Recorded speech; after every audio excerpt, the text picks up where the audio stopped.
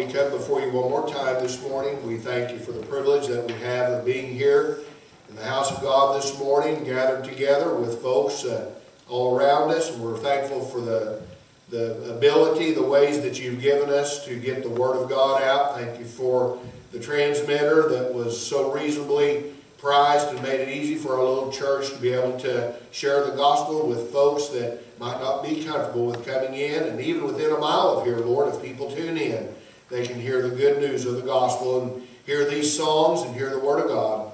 Father, we thank you for all these ways that you've made for us.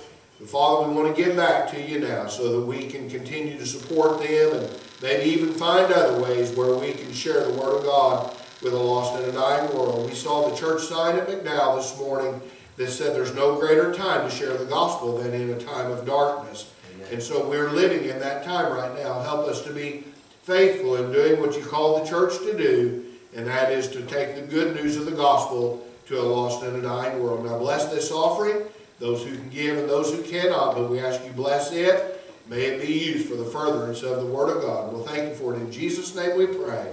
Amen. Amen.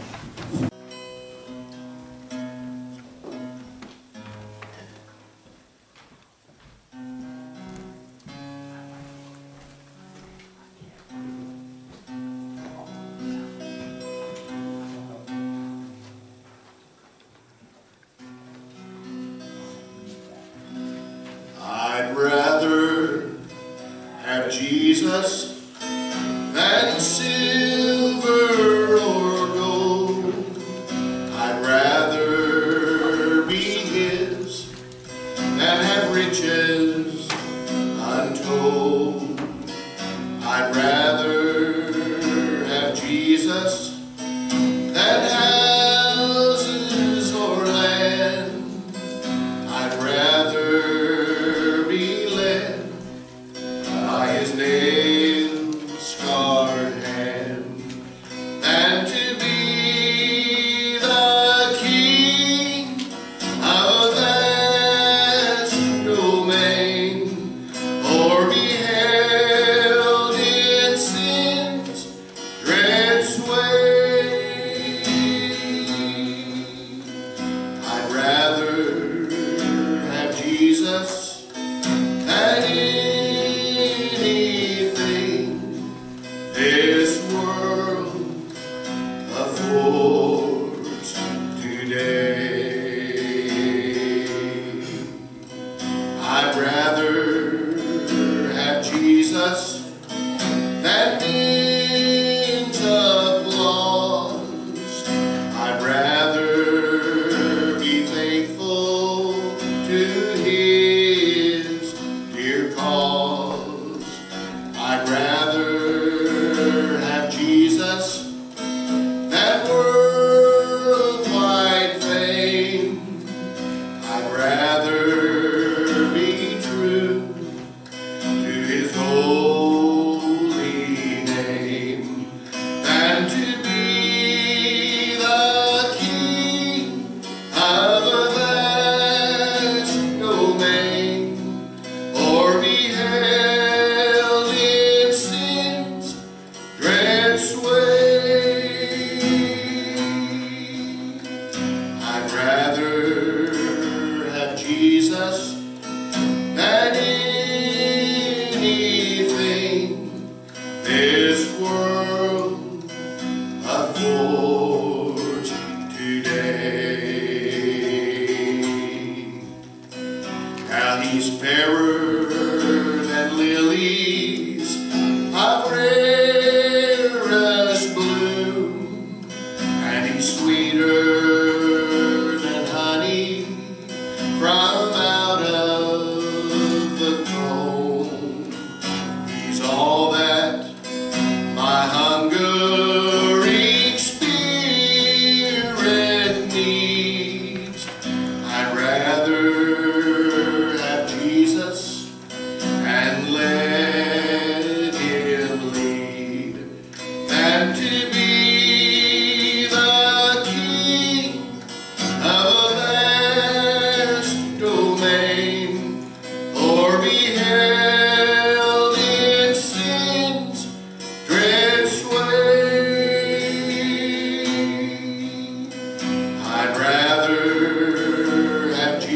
us than anything that this old world can afford today.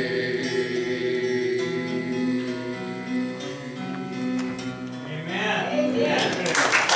There's a city built by jewels rare. The beauty is a splendor yet untold. If you neglect salvation, you'll never enter in. You'll never ever walk those streets of gold.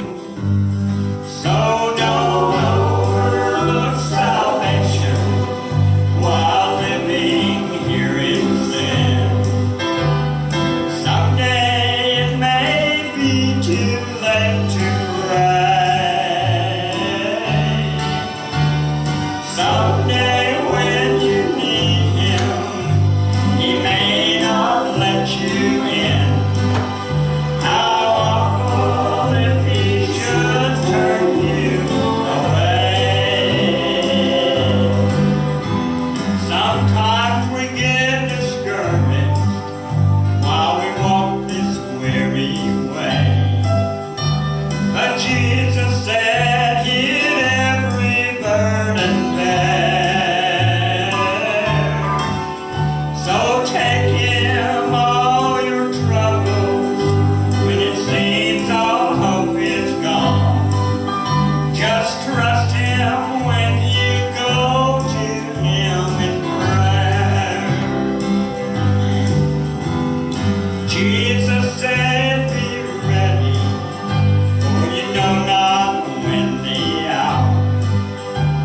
He may come at morning, night, or noon. So keep your eyes upon Him and your soul filled with His power. For you know He's surely coming soon.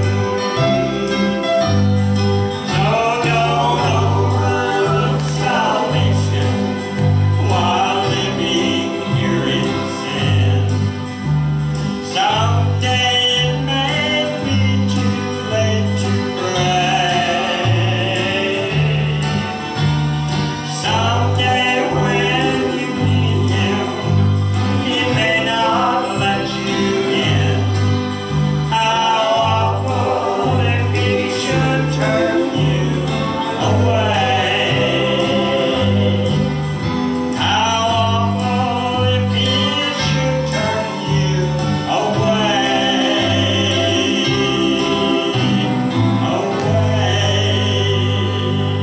Amen. Amen. Anyone else have anything? Okay. If you'd like to stand with us, if you're already at St. John chapter number 2.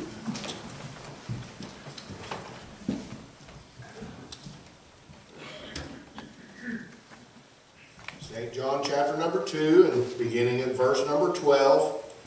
I hope that you all have gotten the blessing that I have out of using these same verses and getting the same thought but on different subjects. I hope it's been a blessing to you, and I hope that you've thought about them through the week.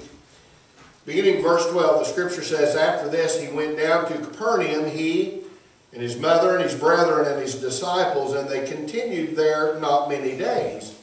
And the Jews' Passover was at hand, and Jesus went up to Jerusalem, and found in the temple those that sold oxen and sheep and doves, and the changers of money sitting. And when he had made a scourge of small cords, he drove them all out of the temple, and the sheep and the oxen, and poured out the changers' money, and overthrew the tables. And said unto them that sold doves, take these things hence, make not my Father's house an house of merchandise. And his disciples remembered that it was written, the zeal of thine house hath eaten me up. And again, I'll remind you, that's Psalm 69 and verse 9. Verse 18 says, then answered the Jews and said unto him, what sign shewest thou unto us, seeing that thou doest these things? And Jesus answered and said unto them, Destroy this temple, and in 3 days I will raise it up. Then said the Jews, 46 years was this temple in building, and wilt thou rear it up in 3 days? But he spake of the temple of his body. When therefore he was risen from the dead, his disciples remembered that he had said this unto them, and they believed the scripture and the word which Jesus had said. You may be seated. If you've been here through this series of messages, you know what I'm going to say now.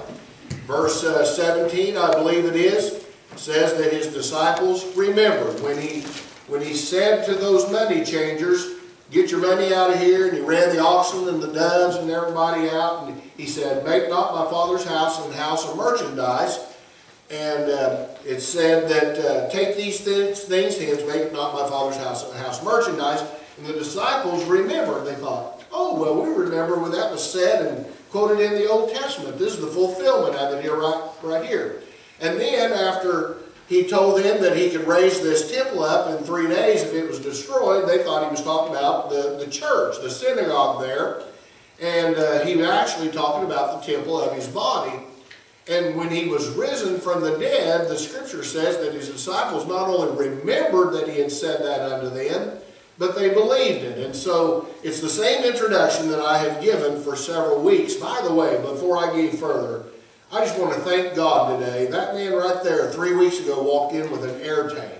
And today he stood up and sang a special. I want to thank God for that. And so for several weeks now, I've introduced this in the same way.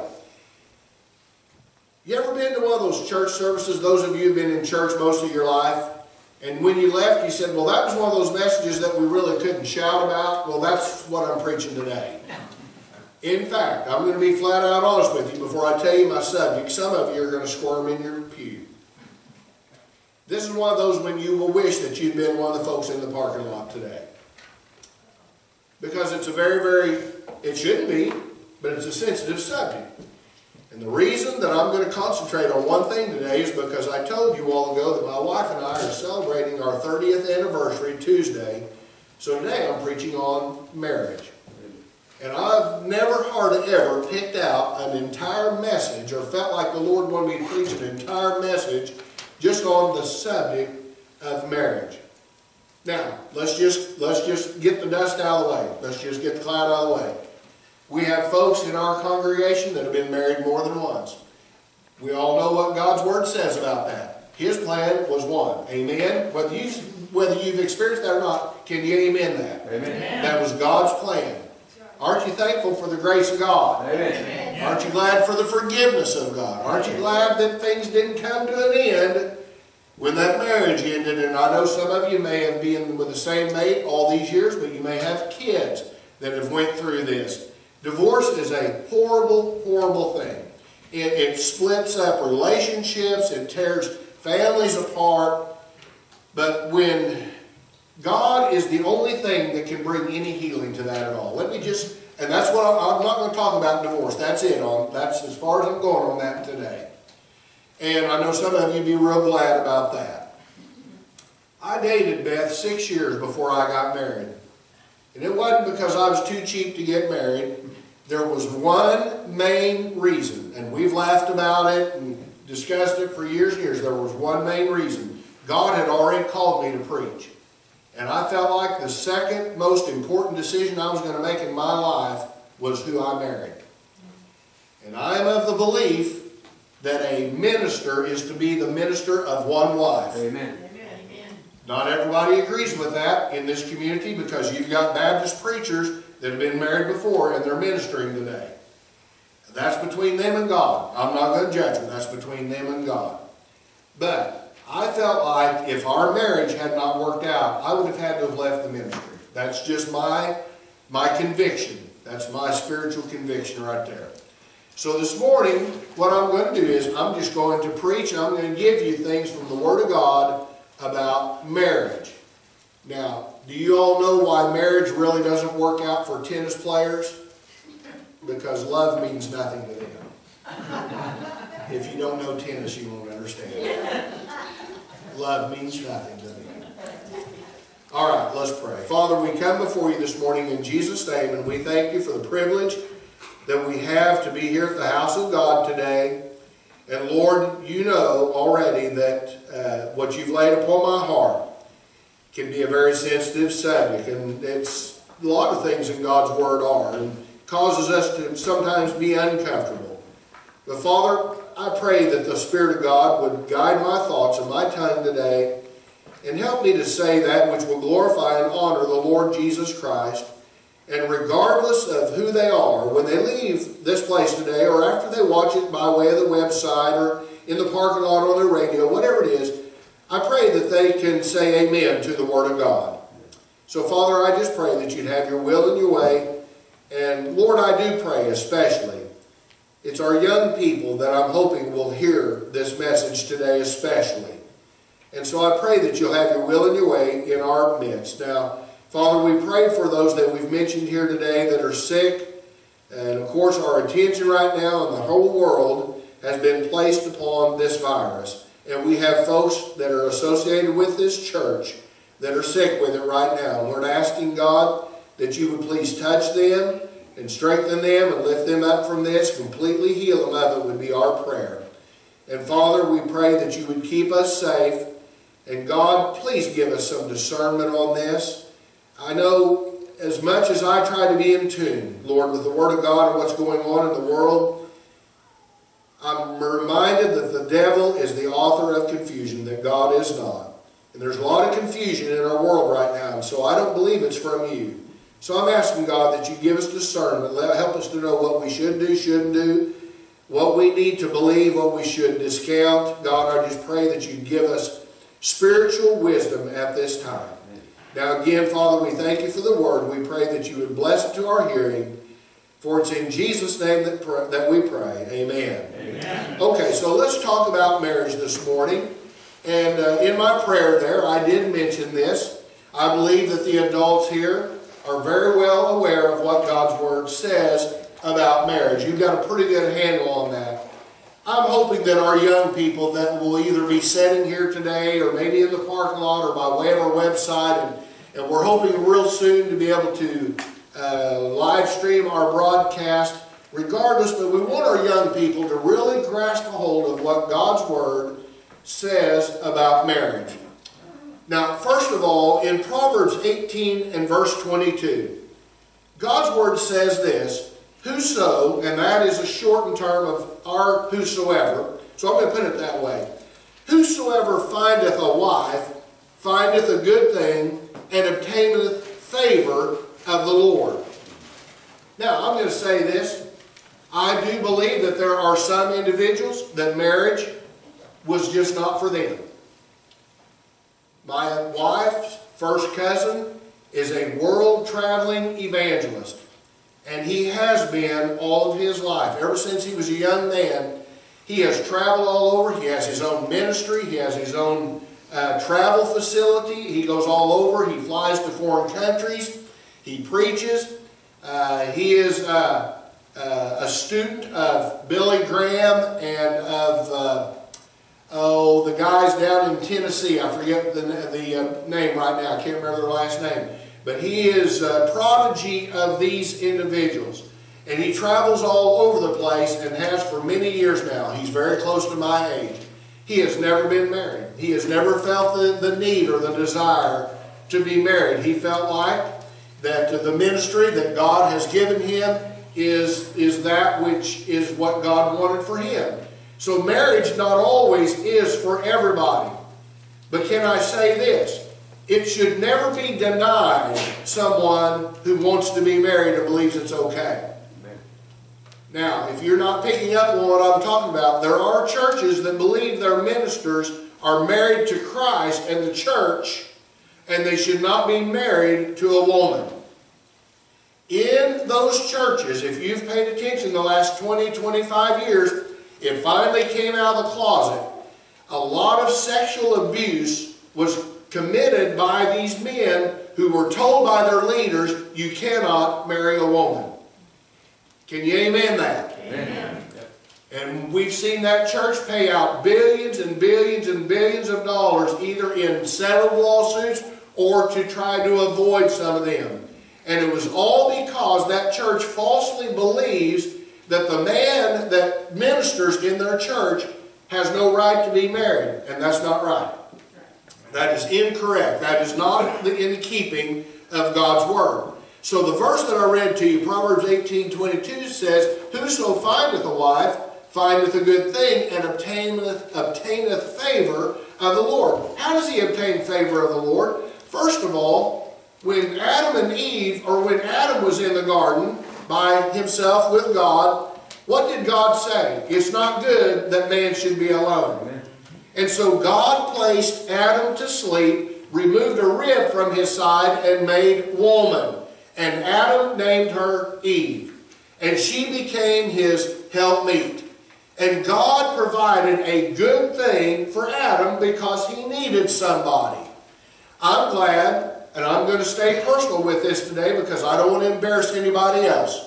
But I'm very thankful that Beth was provided for me. We got off to kind of a rough start because I was older. I was 31. She was 25. I was set in my way. She had lived by herself for quite a while. And it was still another 6 years before Seth came along. 2 years after that, Hannah came along, or 17 months or so. And but we look back today, and Beth is my best friend. I can confide in my wife in things that I can't confide in you. And that's the same way with you and your spouse. You can talk about things together that you cannot tell me. And I believe that that's the way God made it. Can you agree with that? Amen. The Scripture says in Ephesians 5:31, "For this cause shall a man leave his father and mother, and shall be joined unto his wife, and they two shall be one flesh." Amen. By the way, God's Word says that if a man commits fornication with a whore, with a prostitute, he said, don't you know they become one as well? And that is outside of God's will. That is a union that is outside of God's will. God wants us to find, and by the way, on Proverbs 18:22 that I shared with you, in the studying of that verse, it means there, "Whoso findeth a virtuous woman." Whosoever findeth a virtuous woman, a wife, has obtained the favor of God and is a blessed man. So, this next verse, it said, "For this cause shall a man leave his father and mother." Now, I don't know you all as well as maybe what I should, so I'm going to be able to say this very comfortably. I'm going to tell you, some of the most troubled marriages that I have ever seen in my life was where either the husband or the bride refused to move away from their mom and dad. And again, I'm not trying to embarrass anybody, but God's Word says that a man is to leave his father and mother and cling to his wife, and they are to become one flesh, one union, one body. And so one of the greatest pieces of advice that I think that God would give us in marriage is that you need to get away from your family, at least for a while, and you need to establish your own home. That doesn't mean you don't like them. It doesn't mean you don't go have dinner with them on Thursday night or whatever. It doesn't mean that you don't stop by to dinner. But it means that you don't live there anymore. Amen. You have started your own home, and young men, I will say to you, for you to be the head of your home and to say, you are my wife and you are going with me. Hebrews 13:4 says this, "Marriage is honorable in all, and the bed undefiled, but whoremongers and adulterers God will judge." So inside the union of marriage, we know that intimacy is God's will. Now, I don't mean to embarrass anybody, but I'm just going to be flat out honest with you. All of us were made as sexual creatures. Amen. All of us were. It's just natural.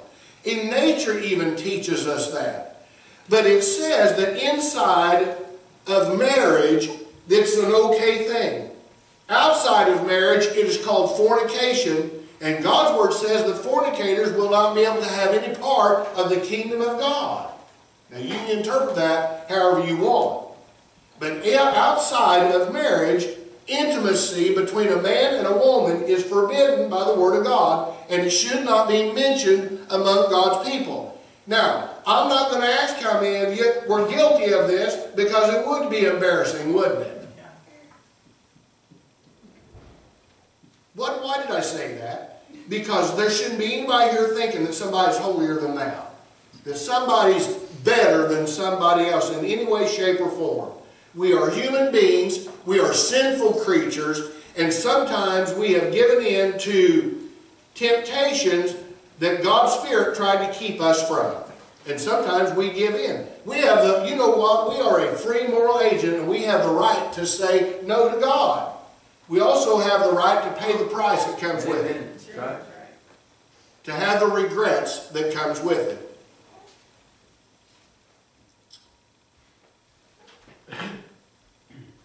There was a young lady that I grew up with. She was about 3 years older than me. She was known as a set-apart, separated Christian girl. And she went out on one date with a guy at prom. And she's been married to him ever since because she got with child that night. It changed her whole life. It brought embarrassment upon her family and upon her testimony, and it was a very uncomfortable thing. But she married that young man, and they've been married for many, many years. Genesis 1:27 says this: "So God created man in his own image. In the image of God created him, male and female created he him." Them. There's some thems and hims in there, and so I got tongue-tied. The whole point of that verse is that God is showing us, I made a man and woman. Amen. I did not intend for two men to be married. I did not intend for two women to be married. Amen. It is not Adam and Steve, it was Adam and Eve. That's what we've said all these years. And so, to start out on our introduction today, marriage is a good thing. A man who finds a woman, he obtains the favor of God, especially if she's a virtuous woman. A man and a woman, when they're married, they need to move away from mom and dad, or at least live far enough away where they can establish their own roots, put down their own roots, and get their own family started.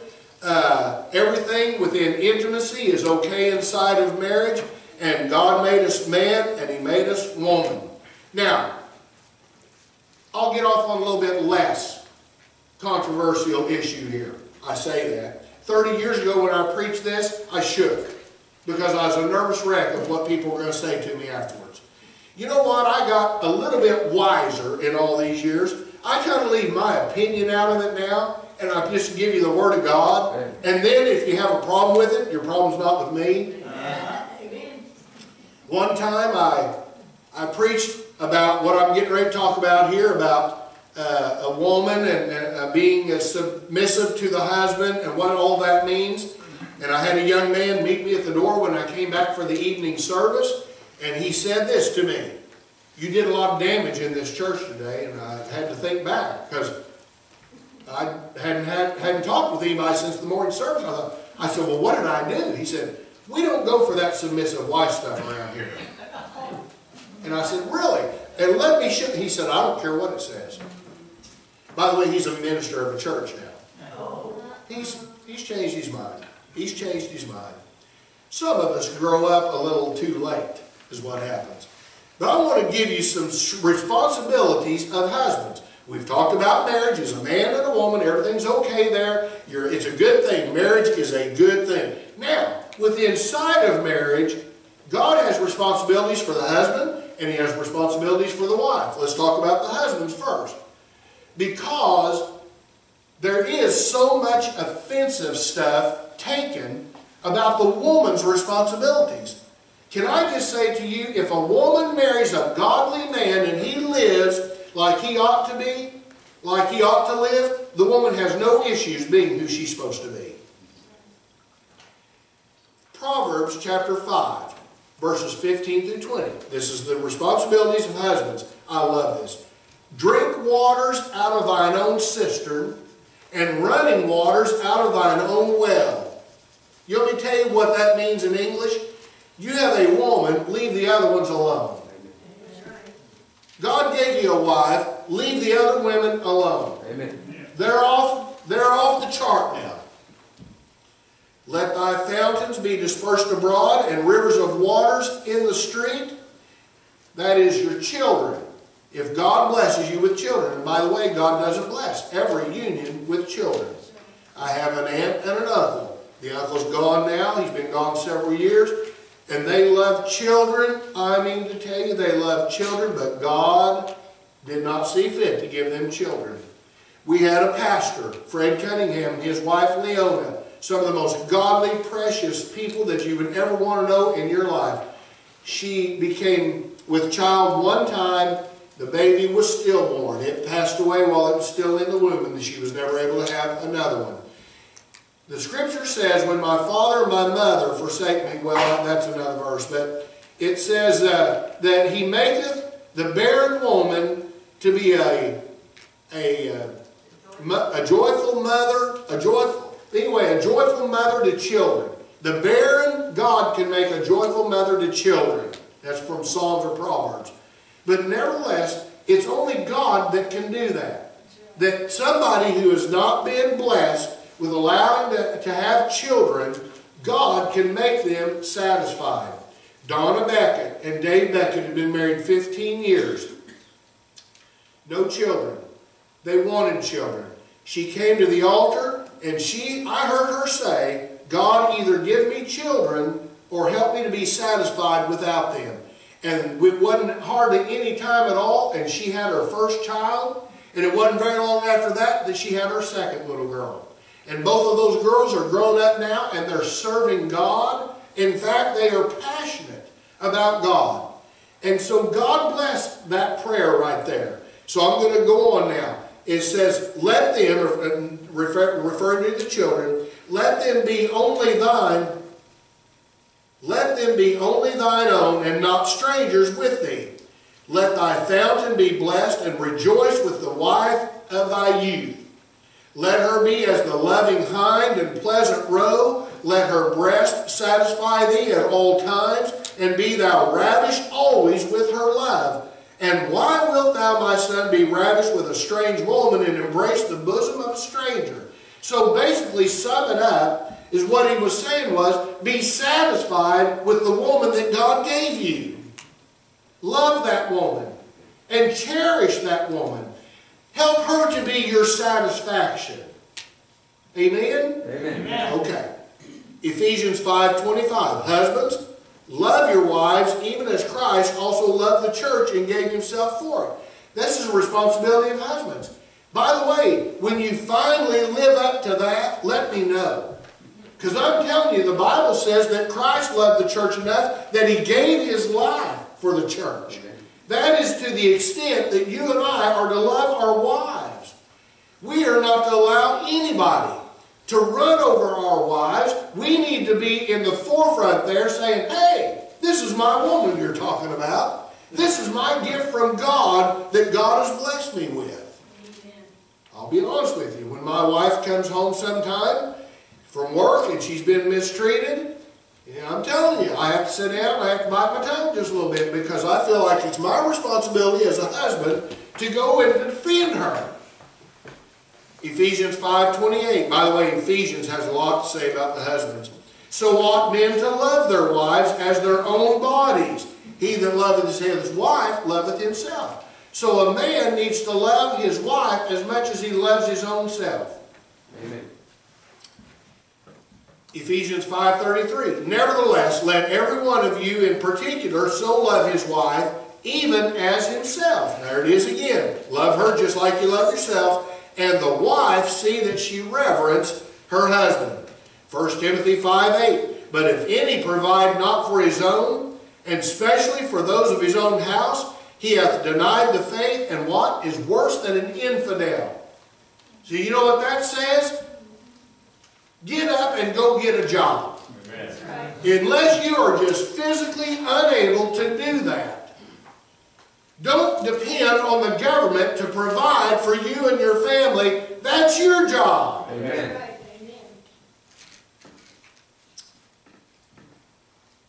Guys, this one guy at work teases me every now and then about how come I like to get off work on time. And I'm not interested in a bunch of overtime. And I said, this is just my part-time job. My real job is ministering the Word of God. I said, I work, if you want to look at it this way, I've got 2 jobs, and they're both full-time. It's one reason my hair is white. It's one reason that my mind doesn't work like it used to. And listen, I am not complaining. I'm very thankful that God gave me a job where I can not only provide funds for our food and our housing and any fun that we want to have and insurance on top of that. And then I'm thankful for this where I can minister the Word of God. Amen. God's been good to me. I'm telling you, He's worked it out. Let me just tell you, I was pastoring the Monette Fundamental Methodist Church. This would have been about 95, 96, somewhere in there. And they called me to be the pastor. And where I worked, we worked every other Sunday.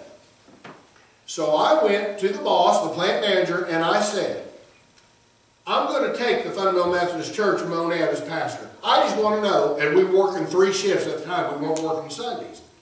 We were not working Sundays at the time. It was during an economic downturn and we weren't working Sundays. I said, if we ever go back to working Sundays, what are you going to do with me? And he said, you're the only preacher that we've got here. I'll cover for you. You're taken care of. Don't worry about it.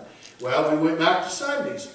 And I went to church and I preached and I didn't go to work.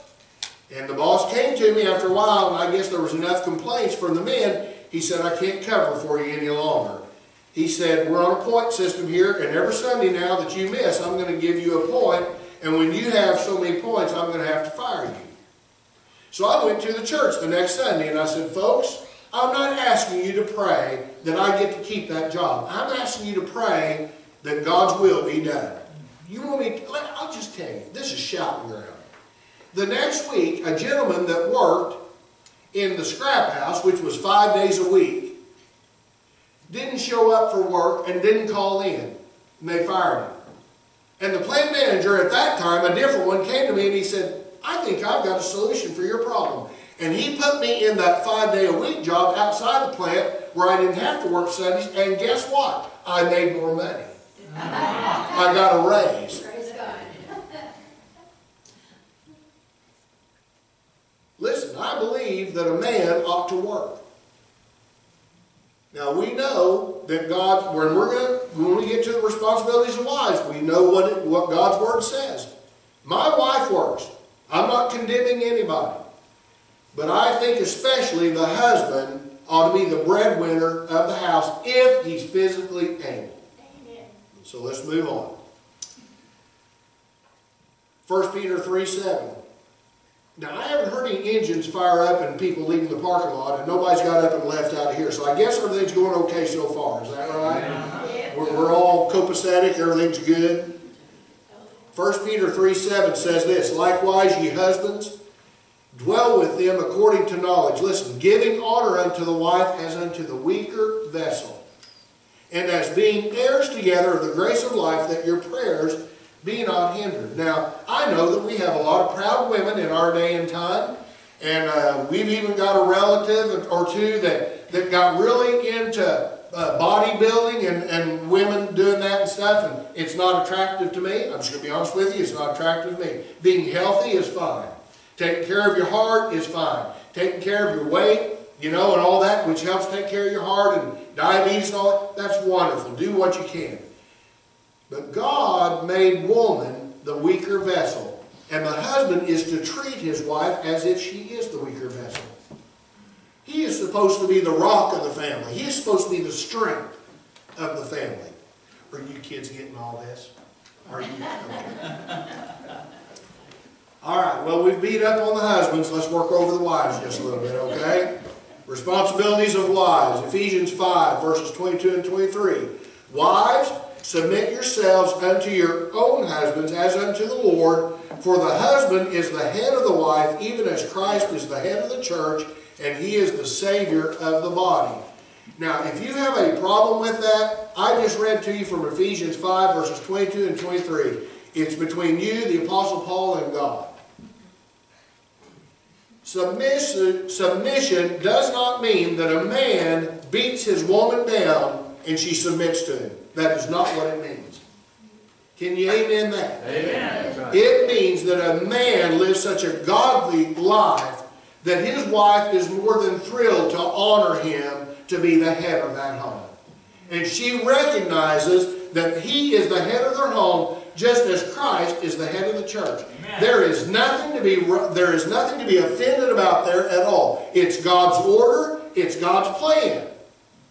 It's you and I that mess up this stuff. It's not God. It's you and me. Now, Colossians 3:18. Wives, submit yourselves unto your own husbands as it is fit in the Lord.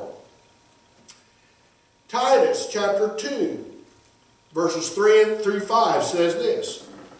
The aged women likewise, that they be in behavior as becometh holiness, not false accusers, not given to much wine, teachers of good things. Now, I'm going to stop right there. This is the older women. God says this to them. I expect them to behave themselves as become holiness. By this time in your life, if you're considered an aged saintly woman, you ought to be to the place where those younger women around you recognize the holiness in your life. You've already messed up most of your big things somewhere along the way, got them straightened out, and now you're to the point you don't make those mistakes anymore. The younger women ought to be able to recognize that. It says you are not, as an older saintly woman, to be a false accuser, and it says you're not to be given to too much wine. Now I had to stop and study on that a little bit this morning because I knew somebody was going to pick up on it. And you know what I came to the conclusion was? If you've submitted to that old man for 30 or 40 or 50 years and raised those little brats, you might need a nip every now and then. Just kidding, just kidding. Listen, you can debate God's Word if you want to. It says not too much wine. Amen. John Williams used to say this. He's an evangelist friend of mine, or was. He was an evangelist. He's still a friend of mine, let me put it that way. Since we're recording this, I won't go into the story of why I just said what I did. I'll tell you later. He used to say this. God's Word says, use a little wine for thy stomach's sake and thine oft infirmities. And he would stop and he would say this. Now I want you to look that verse over again. It never does say drink it. It might mean rub it on. And it says a little, not a lot. So I always thought that was a good way to explain that. But no kidding, in my study of this, it said that the older women of Greeks and Romans, that when they got past the childbearing stage and they'd been married to the same man for many years, many of them drank too much wine. That's exactly what it said in my study of this, of a good Bible scholar, is that it was a historical knowledge that those women tend to drink too much wine. I don't know why. But it says, they are to be teachers of good things. So if you are an older saintly woman, it is your responsibility as a child of God to be teaching the younger women good things. Now we're not done yet with these verses. It says that they may teach the young women to be sober, to love their husbands, to love their children, to be discreet, chaste, keepers at home, good, obedient to their own husbands, that the word of God be not blasphemed. So in other words, the older women, even though they've already put in their time, if you want to put it that way, they've been through the early years of marriage, they've raised children now, probably to adulthood. They get to the end, you know what a lot of people say? I've taught that Sunday school class for 20 years, it's time for somebody else to take it. There is no retirement for the child of God, and that's what he is saying here to the aged women. Now it's time to really go to work. Start teaching the young women how to do all these things. How to be chaste. How to be holy. How to not bring blasphemy upon the Word of God so that they can be good, godly young women. Now you say, Kevin, why are you wasting time on that? Because we need those things today. That's right. This society that we live in needs that. We need, you know, Hannah, our daughter, grew up in our home. but she didn't spend all that much time in the kitchen with Beth. But since she got married, she has come to our home to learn how to do things more than she did when she lived there. Mom, how do you do this? How do you cook this? And Beth has been very patient in teaching her. And yesterday, Hannah put on her own Thanksgiving dinner for her and Alex and 2 other couples, I believe it was. And Beth was chomping at the bit. How did it go? How did it go? And finally, I knew she was sitting there waiting for Hannah. And so I texted Hannah while nobody was looking. I said, call your mom and tell her how it went today. And she called. She said, oh, Mom, it went great. Everything turned out really good. Our older women need to be teaching the younger women not only basic skills like that, but how to live their life so that they can be an honor and a glory to the Lord Jesus Christ. That sounds so old-fashioned, doesn't it? Listen, it's exactly what our society needs today. Amen. All right, we're going to close with this. Here's the alternatives to marriage. Now, we started out by saying marriage wasn't for everybody. Most people it is. And after a few tries, they usually get it right. I shouldn't have said that. Here's the alternatives to marriage. Well, listen, seriously. I mean, the mistakes have been made. We can't do anything about them now. Can't do anything about that, but you can just trust God and say, God, I'm so sorry, and I want to be forgiven. That's between those individuals and God. Here's alternatives to marriage. 1 Corinthians, I've got 2 of these verses out of the 7th chapter. Here's verses 1 and 2. He said, now concerning the things whereof you wrote unto me, it is good for a man not to touch a woman. Nevertheless, to avoid fornication, let every man have his own wife, and let every woman have her own husband. Now, those of you who read the Scriptures on a regular basis, it actually gives you some instructions on intimacy, about not defrauding one another from time to time or long lengths of time, so that you become bitter towards one another. Those are things that are personal, that have to be discussed within the home, but God helps with that. He says there may be a time when you go away fasting and praying, and you give yourself totally to that. So, he said it's good for a man not to touch a woman, but if he's going to touch a woman, he needs to have his own wife, and she needs to have her own husband. 1 Corinthians 7, verses 7 through 9 says this, for I would that all men were even as I myself. Why did Paul say that? Because he was never married. Now, Paul came from a family. He talked about his sister, and I think she had a family, but Paul himself was never married. The Apostle Peter was. How do we know that? Because Jesus went with the Apostle Peter to his mother-in-law's house where she was sick. So we know by reading the Word of God that the Apostle Peter, he was a man who was married. The Apostle Paul never was. He says, for I would that all men were even as I myself. But every man hath his proper gift of God, one after this manner, and another after that. I say therefore to the unmarried and widows. So now he's wrapped it all up. I'm going to say something to those that are unmarried and widows. It is good for them if they abide even as I. If you've been widowed and you can go and continue your life being unmarried, he said it's a wonderful thing if you can be just like I am. Why would he say that? Because he gave himself totally to the ministry of God's Word. And he said if you can do that, it's wonderful. But he's not done yet. But if they cannot contain, in other words, if you can't, without a husband or without a wife, if you cannot contain, let them marry. For it is better to marry than to burn. Now that word burn there means to burn with lust. And what does lust bring? Lust brings sin. And what does sin bring? Death. It brings nothing good. Okay. Sharon, Ralph, you want to get ready with a song or however we're going to do it. 1 Thessalonians 4:3. This is our last verse. And I know some of you are saying, thank goodness. For this is the will of God, even your sanctification, that ye should abstain from fornication. Now, with my hand up, just like old Jerry Clower, with my hand up, you all know me better than this.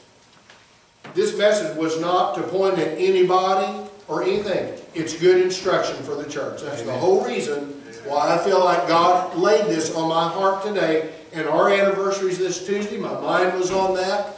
And I would not do that. I would not pick somebody out and embarrass them for love or money, for nothing. This simply was a message about good instruction from God's Word on how we ought to conduct our lives. Amen. And I hope that you have taken it that way. Now, we're going to have a verse of invitation. I have no idea why, but if you have a need, whether it's due to this message or something else is burdening your heart today, we want to invite you to come. So we're going to stand and we'll have a verse of invitation. Page 53.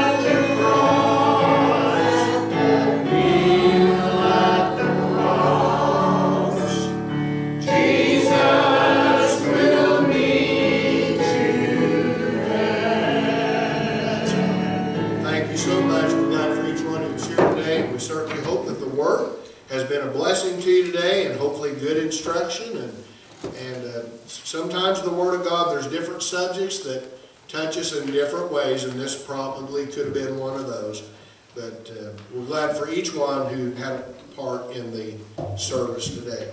Brother Shuey, have I had you come up and dismiss us? Would you come up here to this microphone and dismiss us so that folks can hear you? Remember, not until next Sunday, but next Sunday we'll start Sunday school and all of our services again. Let's bow.